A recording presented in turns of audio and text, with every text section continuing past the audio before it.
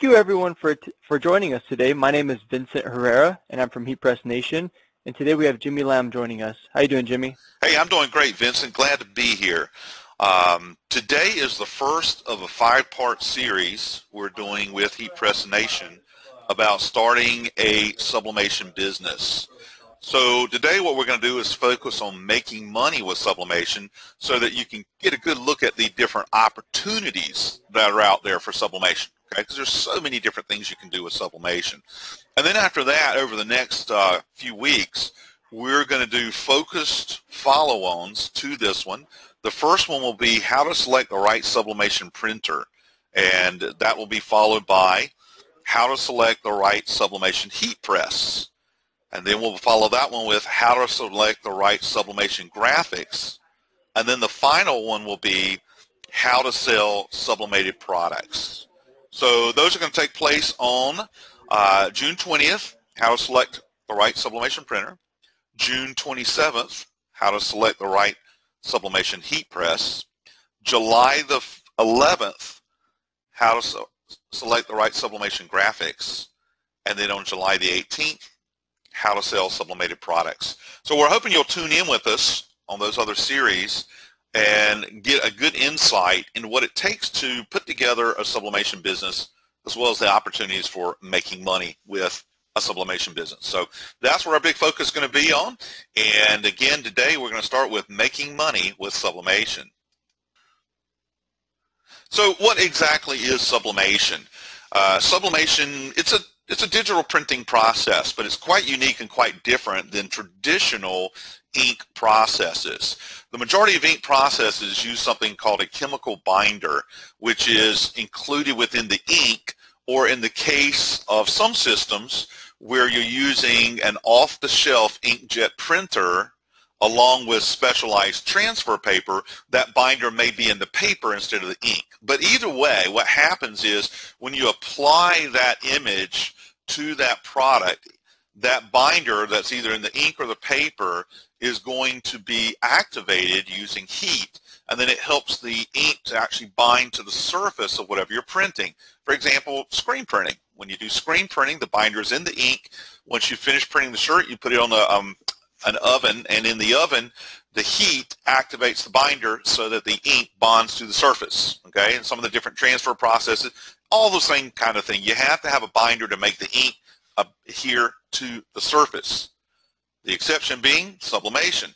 Sublimation does not require a binder, does not use a binder of any kind. Instead, it depends on a molecular bonding process. So sublimation itself will only bond with certain molecules, but once it's done, it's a very permanent type of process, and it's actually subsurface. It's not on the top of the surface, it's below the surface. So for example, if you were to print with sublimation onto a plaque, maybe it's an award plaque, it actually is going into the surface such that you could even scratch this plaque surface with your fingernail and you could not damage that sublimation. If you're working with apparel, it's down inside the fibers instead of on top of the fibers. Therefore, sublimated apparel will not crack, peel, or fade when washed. Okay. As I mentioned, it bonds with certain types of molecules. It does not bond with everything.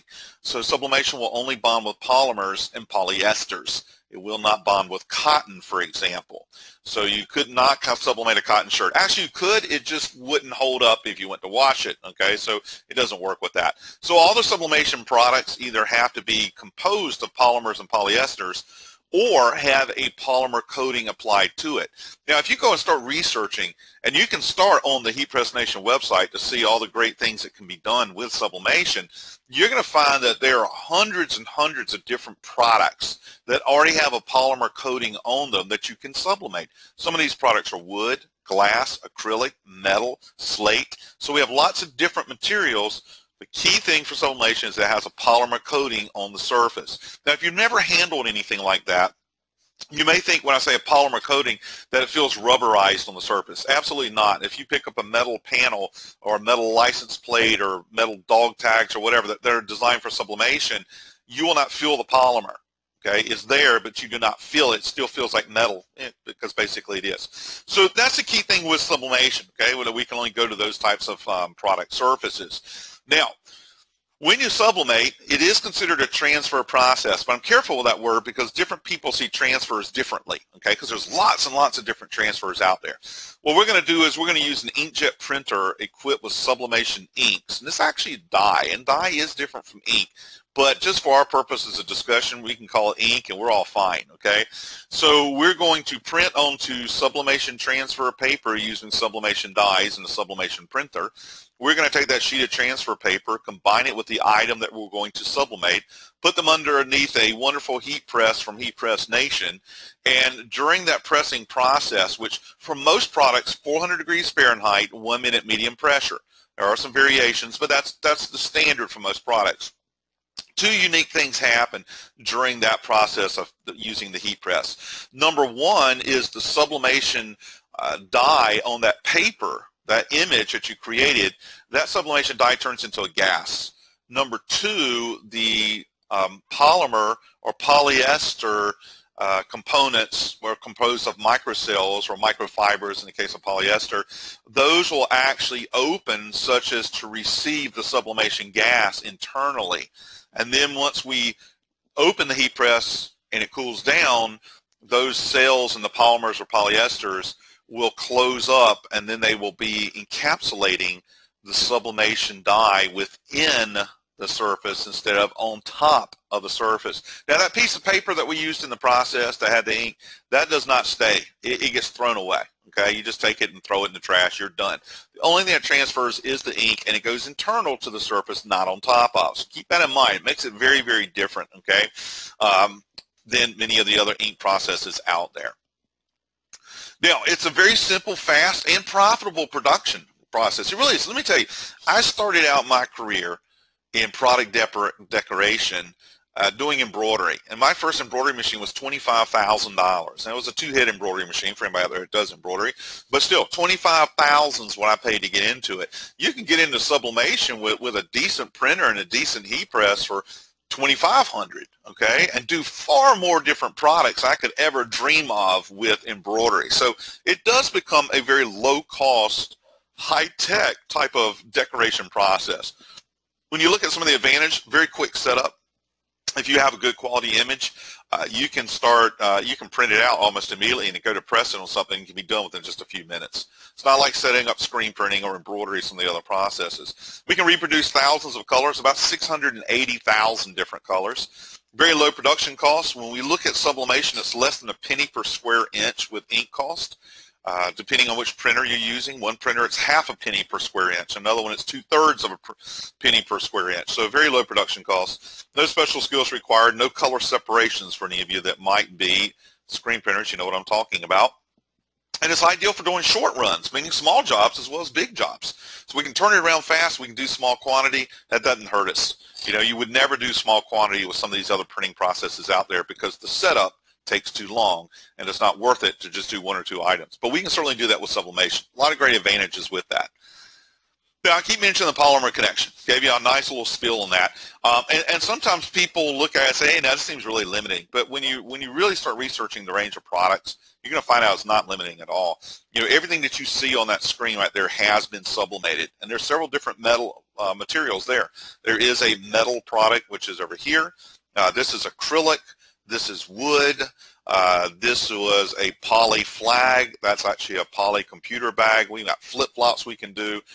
We have ceramic products with coatings on them. I mean, we have lots and lots of different products. Really, it's almost the sky is the limit. And that's the beauty of sublimation. So many different unique things that we can do with the same system. Okay, I mean, the same printer and paper is used on everything. The only time you may vary a little bit is when you're talking about the heat press. For example, if you want to do a coffee mug, you would obviously have to use a mug press instead of a flat press. But other than that, one system pretty much does it all. Now, another neat thing about sublimation is that it is an HD high-definition process. So we can do fantastic photography, provided we have a really good image, and really awesome, bright, bold graphics as well. And you will find if you get into sublimations, a lot of times people are like, yeah, I really don't have to do pictures that much. But you will find that pictures add value, and if you can start incorporating pictures in on a lot of your products, and you find that you can when you have that capability, you'll start to find that that image itself will raise the perceived value of a product, meaning you can get a better margin. So keep that in mind. It isn't always just about doing pure photography as much as it is in combining photography with other things. For example, you start thinking about signage. When you're producing signage with sublimation, a very popular approach. Let's think if you're doing a restaurant, for example, you got pictures of the food, in little signs that go on tabletops, promoting a special or whatever. And that takes it to harm, because if you're like me, you like to see pictures of the food before you eat it. Though it may not look like that when it comes out. When I look at a menu, I like to see a picture, okay, especially if it's something I don't know what it is. So, you know what? That can be very useful. Now, when we talk about apparel, as I said, this is a polyester polymer type of process. It does not work for cotton.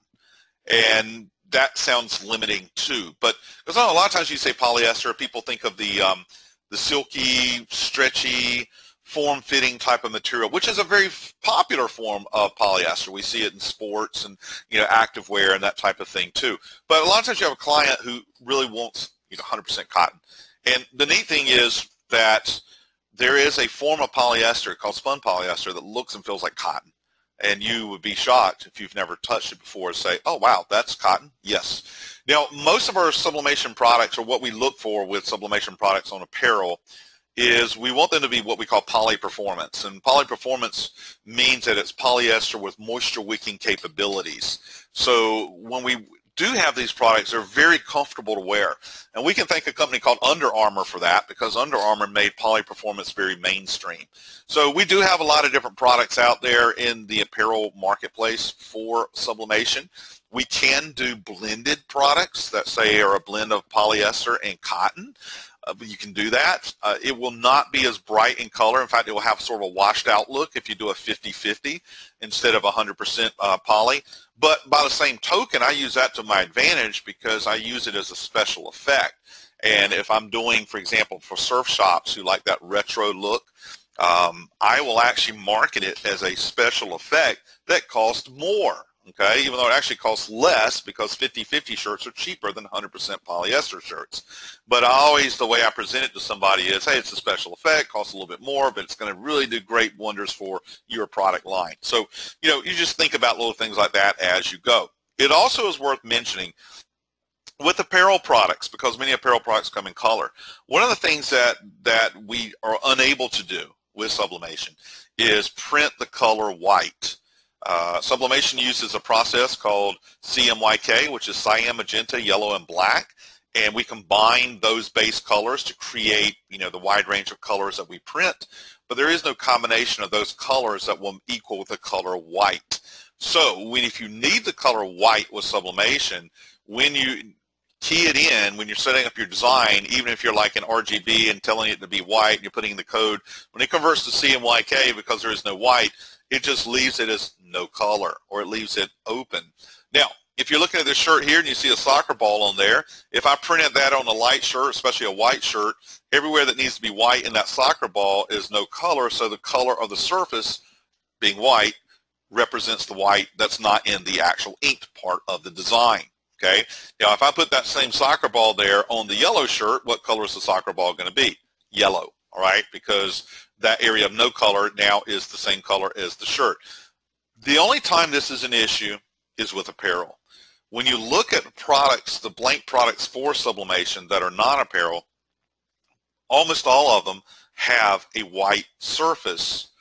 The sublimatable surface area is white. Now, you may be working with a wooden plaque, and it's a wooden plaque, and it's got brown edges or black edges or whatever, but the area where the sublimation goes would be white, so that you don't have to worry about not having the color white in your ink set when you're going to print with that, okay? So that's an important thing to understand about sublimation, but it only is really a factor when you talk about apparel, okay? Because apparel comes in so many different colors. So we can do light colors, we can do white without any problem, but we're unable to do dark colors, and we're not able to reproduce the color white on colored backgrounds. Well, Sublimation opens the door to a wide range of products. Again, everything you see there on that screen was sublimated. They were all sublimated using the same system. The only difference was the heat press that was used for the water bottle and the mugs was a round heat press known as a mug press to accommodate the shape of the substrate. So that's the thing you need to take with you is all this wide variety of different things. I can't even begin to show you all the different products, but I can tell you that there is buried as fishing lures and toilet seats, okay? So there's just lots and lots of things out there that we can work with. Okay, so what does sublimation production look like? I'm not really going to go through the printers and heat press options today because that's going to be the focus of our next two presentations, but I'm going to show you basically how it's done so you understand the process. We call it create, print, press, 3 steps. Create with popular graphic software, print with sublimation inks and inkjet printer designed for sublimation, and press with a flatbed mug or whatever type of press that you have, okay? Now, first step, create images, keeping in mind that with sublimation, we have lots of different products of different sizes and shapes. So we need to shape our artwork to fit the actual product. Now, I'm a big believer in what we call full bleed printing, which means we print from edge to edge. So you can see the frog has a green background so that we're actually printing from edge to edge. If you didn't have the green background, it would be white, and to me it would be rather boring. So full bleed means that we're running our color all the way to the edge of the product. Well, you can imagine when we start looking through products, all the different shapes and sizes, that it can be a little tedious sometimes to set up the artwork. And yes, you can use programs like Photoshop and CorelDRAW, and that's fine. There's nothing wrong with those. But we also have one that we created at Sawgrass called Creative Studio. And when you're buying one of the Virtuoso printers that Heat Press Nation sells, you will get, at no charge, the Creative Studio software. Now, this is a very sophisticated software. It's not on the same level as Corel or Adobe, but it was designed specifically for you to be able to combine images and text and apply them to specific product templates. So we have templates from all these different manufacturers of all these different types of products. We got over 1,000 templates in our system already. And the template is designed to help you with the artwork because you don't really have to crop your artwork to the product. The system does it for you. So I'm going to tell you the artwork for the frog is actually square, but when you put it on the screen here with the template for this coaster that's going on, all the other parts of it that are bigger than the coaster are automatically just cut off. So it makes the process easy. This thing comes with thousands of design elements and stock images already in there, okay? And of course thousands of product templates. It manages sublimation color for you. You can create something like that in a matter of really a minute pretty easily. I mean, it's just a fantastic program. Comes at no charge. You're not required to use it. You can use any graphics program you wish with your Sawgrass sublimation system. But I'm just letting you know that's one of the benefits of buying the Sawgrass system, that you get this. And we have thousands of users already who absolutely love this thing. I think there's about 12,000 active users right now. This was also just so you realize that it's been out a couple of years, and we do keep adding new features to it. So whatever you get today, every few months we keep adding more features. We listen to what you want. We put together more features. So anyway, first step is we need to create our artwork to fit onto the actual product it will be applied to. Then what we're going to do is print that out. Now, one of the things when we print with sublimation and we're doing full bleed is we normally print the background, the edges of the image slightly larger than what it's going on. If we go back here and look real quick, this particular template on the screen, you'll see that all the way around there's this little band of color that's a different color, so it looks almost grayish. That's called our product bleed area. And when you're setting this up, you will actually extend your artwork to the outer edge of that product bleed. What happens is this will print everything that's in that little band. Will print everything on the outside of it, will not. So it's going to print slightly larger than the actual coaster. In this case, the coaster is where the darker colors are. All right, so this is what it looks like printed out. The image is slightly larger than the product is going on. Why do we do that? Because as you can see, when I put this coaster face down, if it was the exact same size as the artwork, it would be very hard to line it up perfectly. Here, you can see it clearly line it up, and that little extra area isn't important, and you should never put important details in the extra bleed area, so that it makes it very visually easy to line up. Here we're applying a little strip of heat tape. Looks like Scotch tape. Never get the two confused because it's going to go under 400 degrees Fahrenheit on the heat press. But this is going to hold the coasters in place so they don't shift when we put it under the heat press. And you'll see that in the next picture, that we're actually going to flip that sheet of paper over so the coaster is on the bottom and the paper is on the top, put it under the heat press. For this particular application, we're going to do 400 degrees for 1 minute with a medium pressure. All the sublimation happens behind the scenes. We open the heat press, immediately remove the paper while it's hot, and we're left with, in this case, 4 coasters fully sublimated. Okay? Production time, 2 to 3 minutes for most jobs, not including artwork. 2 to 3 minutes of the production. So we can knock stuff out pretty fast. We can do multiple pieces at the same time if our heat press is big enough. Okay? And that's what we did with the coasters. Really, depending on the heat press you have and the printer you buy, you can probably do 12 of those at the same time. So you can get some production going with it. So that's it. Create, print, press. Not too difficult. Okay, so let's look at some of the applications and markets that we can approach with sublimation. Because really today our focus is making money with sublimation, or opportunities for making money. And when you have something as versatile as sublimation, tons of opportunities. It's really up to you to go pursue them and make them work for you. So one of the first categories, award products. Okay, award products. I don't know what you're doing right now. Maybe you're doing apparel. But suddenly, if you have the ability to create awards, you become an awards and recognition provider. And here's just some different examples of, some of the award products that can be created. Neat thing is we can do photo plaques, which means that you can, in this case, have a team photo on your championship plaque here. You can have individuals. There's just so many different things we can do. They come in different shapes where we have football plaques in different sizes where, again, you can apply the mascot. You can apply photographs of the team. You can put text on there, whatever you want to do. So with award products, you're able to create things that people traditionally went to an engraver for. But because we can do full color and photo imaging, I think it's actually a lot better than engraving. It's cheaper to produce. We can do it faster, and yet in most cases, we can actually charge more. So there's just a sample of some different award products. The next category here will be personalized gifts. So with personalization, lots of cool things to do with personalization because we got the pictures, okay? And you can go into the pet marketplace and do nothing but put, together stuff for people's pets, if you think about it. So there's this huge market so they can do, babies, pets, weddings. I mean, lots of things you can do with personalized gifts, birthday presents. It just goes on and on, Christmas presents. But if you look at, for example, the young lady sitting here on the couch, she's holding a tablet and it has a cover, and the cover's been sublimated. It has her name and it has a picture of her pet dog right here. Here he is again on the wall. These are some things that were done with sublimation on the wall. These are done on metal. Metal is very, very popular for photography. Works very popular type of decor product now. A little hard to see in the image, but we have more pictures here. We have the coffee mug, more pictures here. So all these different products, I can tell you almost all of them have the same image, this fellow right here. And I love the quilt here. This is a sublimation quilt.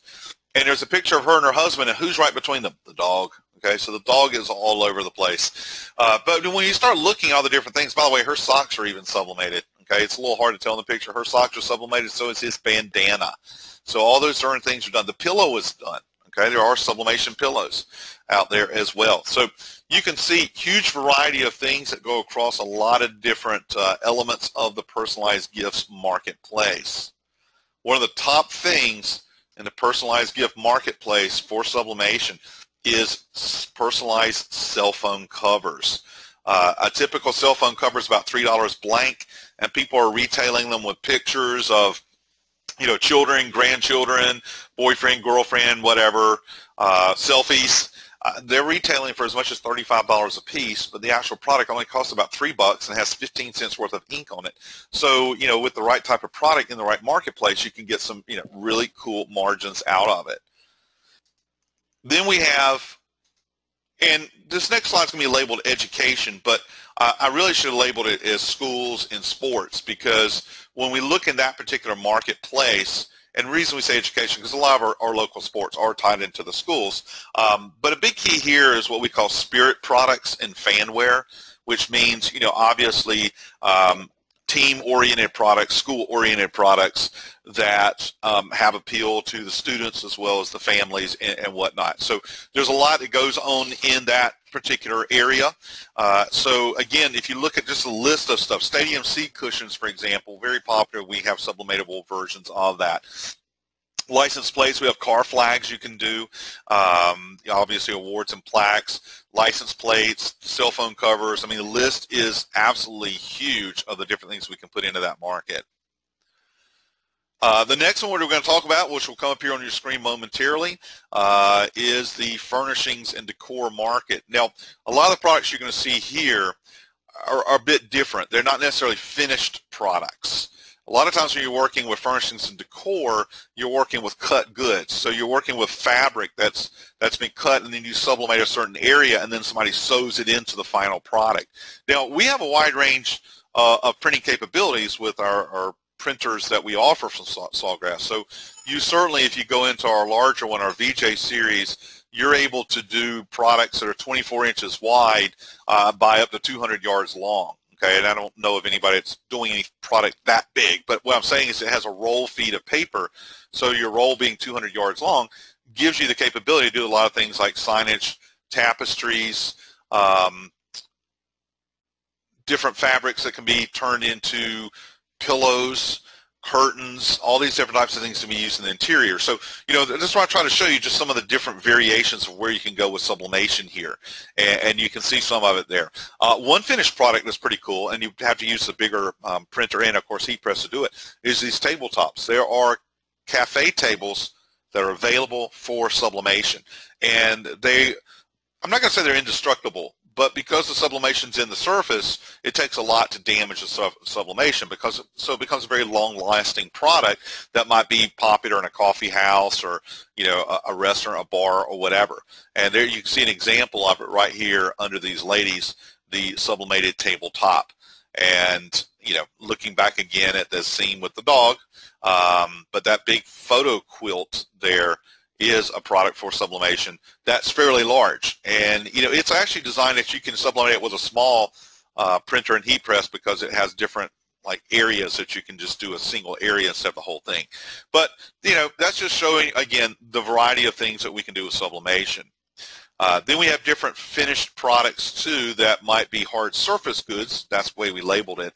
And you see here somebody with a snowboard. And did somebody just take a snowboard and put it in the heat press? No. Some of these things like that are created during a manufacturing process. And we do have people that work directly with manufacturers.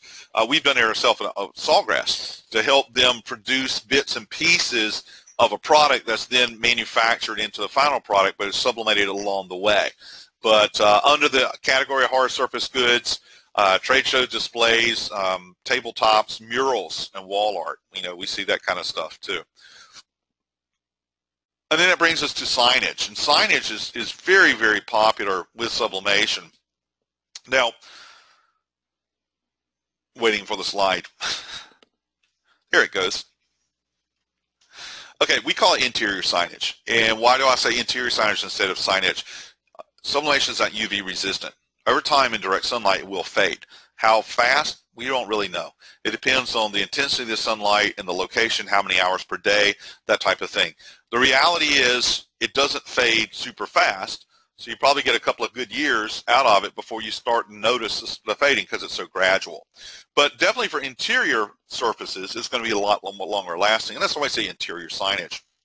As I mentioned earlier about photographs, you can start putting in pictures of food, as you can see, into this situation. But, there's a picture here. Sorry, it's cut off, more things there. But we can do some really, really cool things with signage. And it becomes a very big aspect of sublimation because of all the different materials that we have, the glass, the metal, the wood, the acrylics. We even have slate pieces, slate being a form of stone, essentially. So that, again, opens doors many different directions to go to. And then the final one to touch on very quickly here is photography, and fine art. Really high-end graphic type of work. You'll see here, there we go. Slides are a little slow. Photography and fine art, we're seeing museum quality pieces being reproduced sometimes, things that are maybe being to be sold in a gift shop as reproductions, obviously. But we can do that with sublimation, provided the initial image is of the highest quality, required for us to be able to reproduce it. So it opens up more areas to go. And a lot of this is not meant to say, hey, go sell to a gallery. A lot of what I'm trying to do is just say, listen, these are the capabilities you have. You go find out a way to market it and make money with it, because once you're into sublimation, you can do these things provided you have a way to sell them, okay? Last on my list, promotional products. A lot of different things. Probably the most popular promotional product that we do with sublimation, though, is a coffee mug, okay? Coffee mug's very, very popular, but there's lots and lots of things out there that you can put corporate and small business logos on, event logos and whatnot. Some of those are given away as promotional products. Some of them are sold. It just depends on what the marketplace is, what the focus is. All right, so I'll switch gears from here. We're going to talk about what I call product packaging. And this is a key for selling. And I'm not talking about putting it in a box. I'm not talking about labeling it. I'm talking about grouping things together with a focus and catching people's attention, because you want to have exciting products as people look at and say, hey, wow, look at that, And that's what you're trying to do. So how you package your products comes down, this way I'm describing it, is how do you talk about them? How do you group them? How do you present them to people? So what I'm going to do is I'm going to show you a couple of sample kits for different markets so that you understand what I'm talking about. And two things are going to happen here. Number one, you're going to see some well put together, well thought out sample kits. And then number two, you're going to see some more different types of sublimation. Okay? All right, so the very first one here is for a school system. And this is really more sports oriented than anything else on here. And this is a nice sample kit to put together and take and show to, the education marketplace, so team sports, whatnot. And the idea is that when you go in, you need something that looks professional. Don't go in with a box full of unrelated stuff, because it doesn't look very professional. And I would also say it's okay to create your own school. You don't have to use a local school, and you certainly don't want to spend the money to create one custom for every school. You want to create one that you can show to every school in the face of the earth, in theory, if that's the direction you want to go. So the idea of creating your own is that you don't offend anyone. You don't want to go to East Side High and show them West Side High's stuff. Not good, okay, especially if they don't like each other. So here we have something put together. It's got the shirt, it's got a sock, it's got the ear warmers, flip-flops. I mean, it's a nice variety here. It's not too overwhelming. 7 to 10 pieces is a good number to have in a sample kit that's focused, and it's going to turn some heads, okay? We got some bright colors in there. Looks pretty good. And this is the type of thing, because a lot of times people are talking to you about one item, and you want to show them multiple items. If you show them multiple items and you get that wow factor, then there's a good chance you can convert them into some additional products besides what they wanted originally. So that's the first one I was going to show you. The second one is more toward a corporate account. Now, unlike the other one, this at first looks a little disorienting, maybe, because everything is so different on each one, but this is the kind of stuff I really like, because what we did here for this company, Hookers, which makes saltwater fishing tackle, is we still put the logo on everything. So everything has their logo. So if you can't see the other side of the mug, but it's on there. But if you look at all the different products, they all have their mug. But I like to be a little bit unique and different on each one. For example, on this bag tag back here, we didn't do the full logo. We just took the lettering Hookers out and put on there in solid white. So that was just to be a little different. But you can see the pictures, okay? Pictures are huge, right? Here we have a nice award plaque, and here's the guy that won it. That's Tom Bradley. Here we have a metal sign for the international headquarters, and here the picture tells a story, okay? Because you see the world record Atlantic sailfish that was caught on their tackle. It tells you the story. It tells you everything you need to know about who this company is and the products they make in that one picture. So pictures can really enhance the value of the product, okay? Just like you get to see his smiling face, right? Over here, this bag tag says Hooker's been there, caught that. And what do you have? You have the fish on there. So again, it's telling you what it's all about. You catch more fish with our tackle. It's telling you a story. It's giving you a visual messaging, okay? So those are the kind of things that you're showing here in your particular sample kit. Let the sample kit tell the story, okay? That will help you sell more sublimation and make more money with sublimation.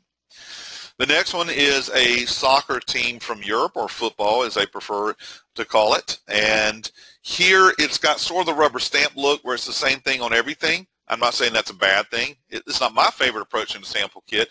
But by token, when you look at what they sell, and they sell these as souvenir products, spirit products, it's probably the right approach. But again, it's trying to show people, listen, look at all the different things that you can offer your fan base with your logo on it. Next, we're going to take a look at, and this is a very interesting set because of the unique pieces in it.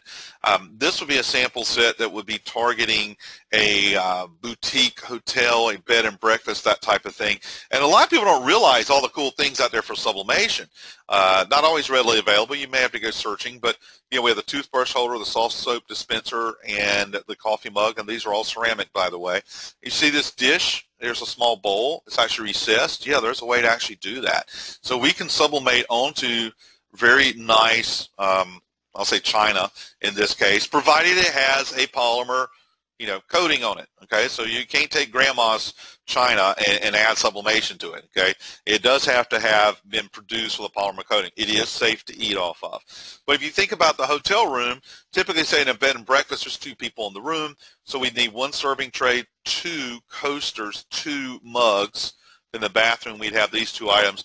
Yes, there are towels that can be sublimated, so we'd want that in each room, a whole set of towels, mind you, and the do not disturb, the room number, keychain there, and then you go into the dining area, the breakfast area, and you have the linens, and you have the dining ware in the halls, clocks, signs. You know, you could do beautiful photos on metal photo panels up and down the hallway. Think about that. You usually see that kind of stuff in these types of places. So, again, it's showing people all these cool things that you can do with sublimation that they may not even realize. Of course, you may not have even realized yet. So keep those in mind when you're talking about sample kits and things like that. The final one touches into the wedding marketplace, but I can tell you from having done presentations on the wedding market, it's way, way bigger than that. But, again, you're trying to put together themed samples to show people what you can do and not only educate them on what you can do, but encourage them, sometimes subconsciously, but to encourage them to buy more things. Because keep in mind, a lot of customers are very dull and boring, and it helps if you can go in and spice it up with a really good-looking sample kit to get their attention, okay? So that's what it's all about. So with sublimation, we have lots of directions we can go. I don't even begin to touch on the, you know, all the different directions here.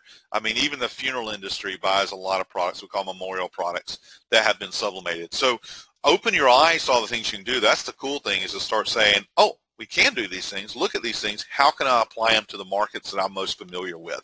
You know, how can I bring it in-house to make it happen? All right, so that covers what I wanted to cover here. And Vincent, are you still with us? Yeah, I'm still here, Jimmy. You know, that was a lot of great information. I just want to remind everyone that's attending that this is just part 1 of our 5-part series.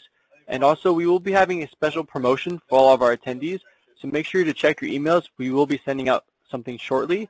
And, you know, if you have any questions, please feel free to contact us at 800-215-0894 to speak to any of our experts. But that was a lot of great information, Jimmy, and I'm definitely looking forward to part 2. Excellent. So we'll see you next time for that. So everybody keep your eyes open for the emails that Vincent was talking about, because you can't go wrong with a special, you know. And, of course, reminders of some of the other upcoming. Well, we'll get a little deeper into the different products and things you'll need for sublimation. So, Vincent, thanks for having me out today, and I look forward to joining you again next week when we take another angle and look a little deeper into starting a sublimation business.